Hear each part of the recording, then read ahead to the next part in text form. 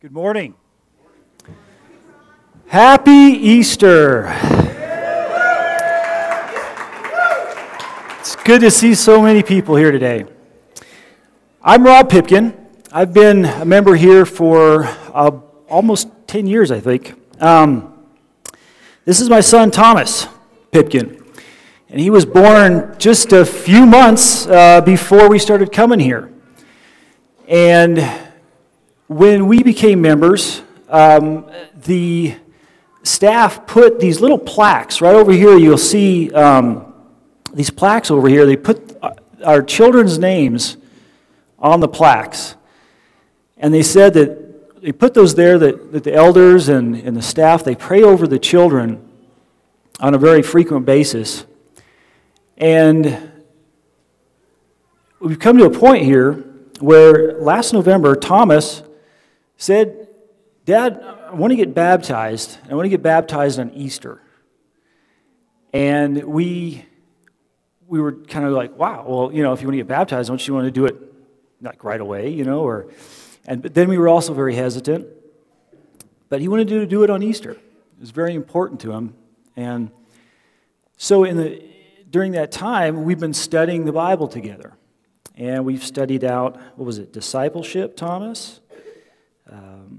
Who is Jesus? Evidences for Jesus. We studied out what the difference is between the light, being in the darkness, the wages of our sin. We studied out baptism.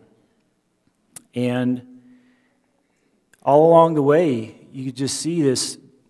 He was very determined. He was taking it all in, but he just knew that he wanted to get baptized on Easter. And so here we are. And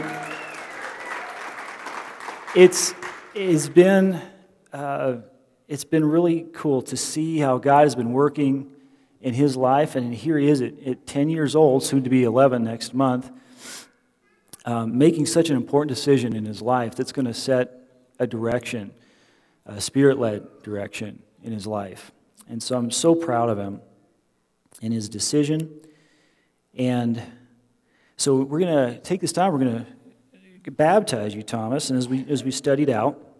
And by the way, if anybody out there has wanted to learn more about Jesus and go through studies just like Thomas has done, please catch Steve Curtis, catch somebody in staff, study it out. There's nothing more important you can do in your life to come to a relationship with Jesus Christ. But with that, Thomas, let's talk just a second about what's going to happen here, right? We studied this out, and this is a participation of the death, the burial, and then the resurrection of Jesus Christ. And how appropriate, the resurrection of Jesus Christ today. So that's what's going to happen here. We're going to have a baptism, and that's what's going to happen with your life. You're going to be putting off that old self. You're taking on a new self that's clothed with Christ. So, do you believe that Jesus Christ died, was buried, and then was resurrected on the third day? I do. And what is your confession? I believe that Jesus Christ is my Savior and will always be. Amen, brother. So with that, I'm going to baptize you in the name of the Son, the Father, and the Holy Spirit. So let's do this. All right.